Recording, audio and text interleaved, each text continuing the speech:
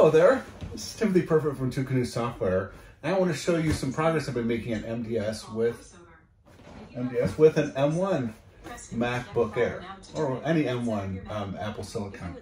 So, let me just mute this. Okay, so this one I just restored with Apple Configurator 2, so it's like a brand new MacBook Air that's come out of the box. You can see that it's at the setup assistant.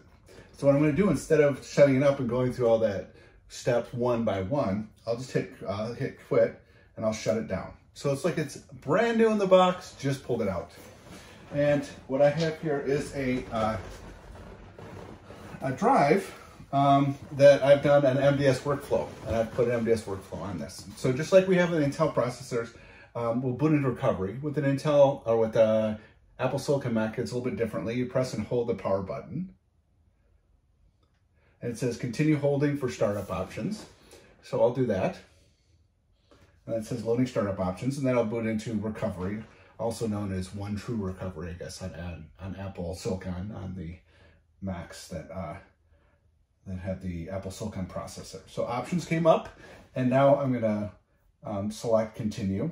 This all can be automated through the automaton, but beginning, I'm just gonna start with the MDS workflow. We're gonna have two different modes. One is that where the OS is already installed and you just configure it. And the other one is where you reinstall the OS.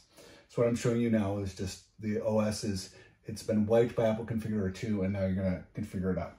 So I'll go to the utilities just like we do in regular MDS or prior versions, and I'll plug in my USB drive. Oh, it's a MacBook Air, so you gotta put it on the correct side. So I'll do that, and I'll make this a bit bigger. And I'll make it /volumes MDS run, which is normally the command that you would give. And it comes right up. And I choose what volume that I want to do. It will be Mac-hard drive, and Big Sur is the workflow that I want to run. So I'll choose that. It runs, it's very quick, so it's done. I don't have the restart in there yet, so I'll just manually restart. That'll be done automatically. And I can unplug the drive because I'm all done. And now what's going to happen is it didn't actually do any configuration yet.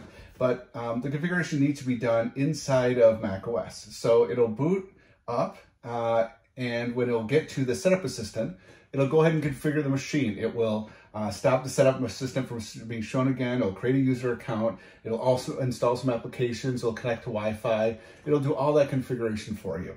And you'll see how fast it is once it reboots. So it's at the setup assistant now. It's doing all that configuration, and within a few seconds, it should reboot again. And after that, it'll come back up, and there shouldn't be the setup assistant, and I should just be able to log in as that user. Okay, so now it just rebooted, and configuration is done. And once it starts up, we'll go right to the login window. I'll be able to log in. Another key piece is that it not only does it skip the setup assistant, but it'll also skip the privacy prompts for the users, so they don't have to go through and answer those. Okay, so you can now see I have a user account. So I'll type in my super secret password of Twocanoes and return, and it'll log into that account. You notice that the setup system is no longer being shown. It has created this user account. I can create as many user accounts as I want as part of the MDS workflow. And it should skip the privacy controls as well, so I won't have to go through those one by one.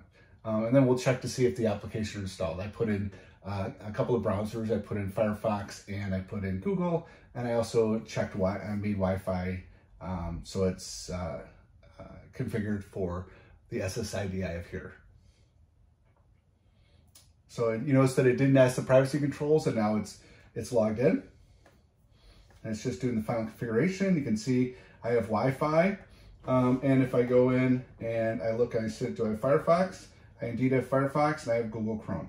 So there we go. Now we have this brand new Mac out of the box configured in just a few minutes. So the next thing is going to be able to do that same thing, but if you know an existing user, admin user on this, you can run the wipe command without having to use Apple Configurator. And I'm going to work on that next. But this is a big breakthrough. We're able to do setup from kick off the setup from recovery on Apple Silicon for Macs that run the Apple Silicon processor. So thanks very much for watching, and be sure to check back.